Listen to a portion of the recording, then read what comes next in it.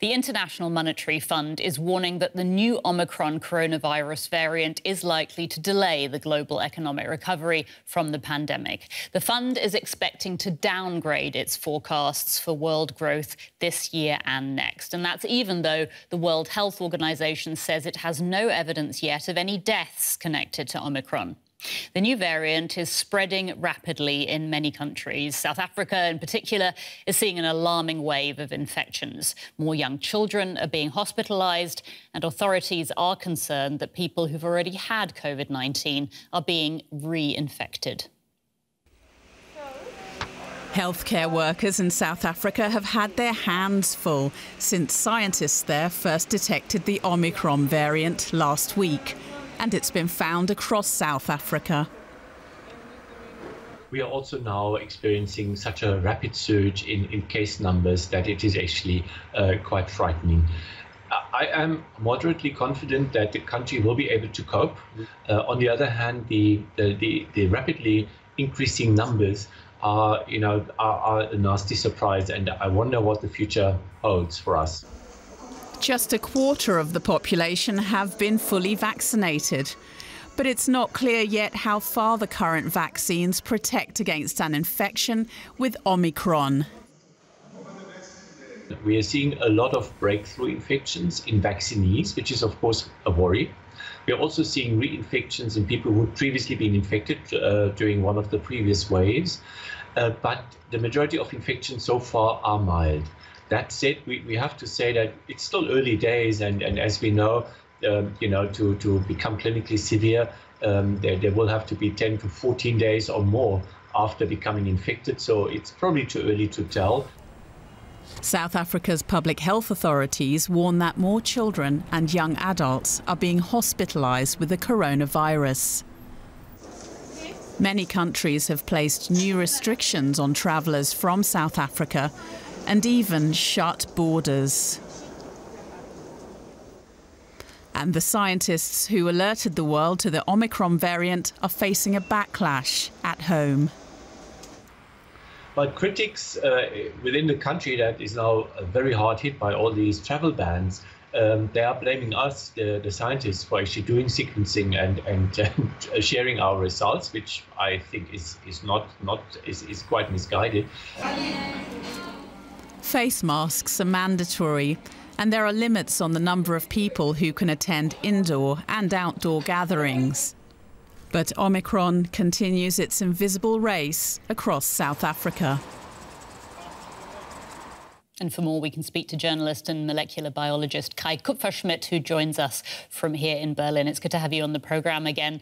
Now, scientists say the Omicron variant is spreading more than twice as quickly as the Delta variant. We just heard there more kids are being hospitalised. How worried do we really need to be? Well, I think so. Scientists are still trying to get a clearer picture of what exactly Omicron has in store. Imagine a big puzzle and we're only just getting the first puzzle pieces, but certainly those first puzzle pieces, all add to the concern. We now have some preliminary data that shows that this virus can in fact reinfect people, certainly people who've gone through an infection before and recovered. And it does seem to be spreading very fast, though that's always very hard to tell in the early days whether there are certain super spreading events, for instance, that make it appear to be spreading faster than it actually will in the long run. But certainly, I think if we've learned anything from the last 2 years is that in a situation like this, we should rather act fast and be worried right now and then, breathe a sigh of relief if it doesn't turn out to be as bad. Right. Now, the World Health Organization is saying that it has no evidence of any deaths linked to Omicron, yet countries are racing to impose stricter pandemic measures. Travel bans are in place. Would you say all of these restrictions are an overreaction?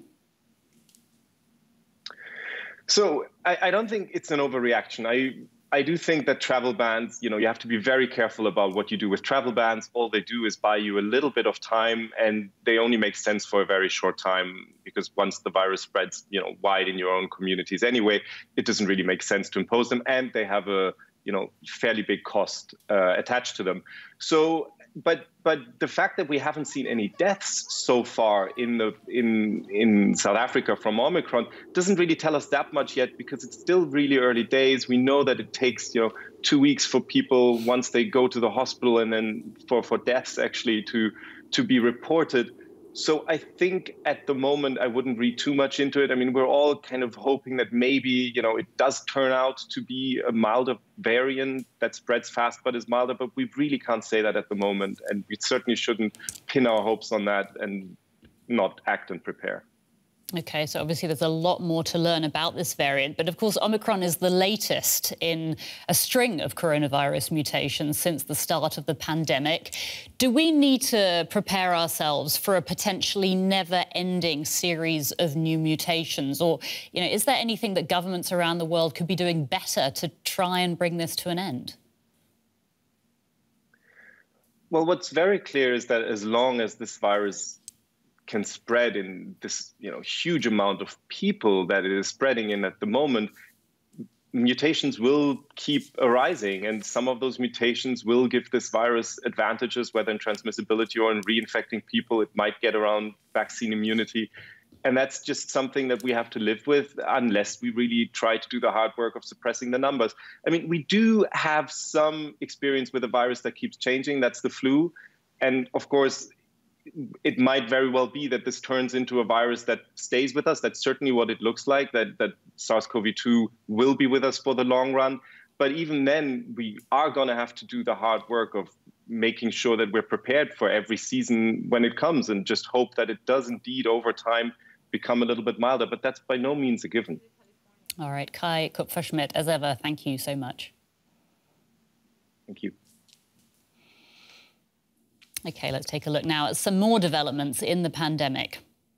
Germany's BioNTech says it should be able to adapt its COVID-19 vaccine swiftly to deal with the Omicron variant. The Czech Republic is preparing to mandate vaccinations for people over 60, as well as for medical workers and police.